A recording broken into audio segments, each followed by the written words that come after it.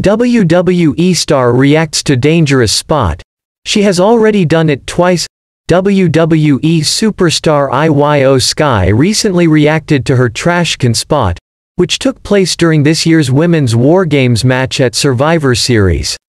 During the demanding battle, the genius of the Sky stunned the WWE Universe by leaping off the cage's top with a trash can on her head, targeting all participants in the bout.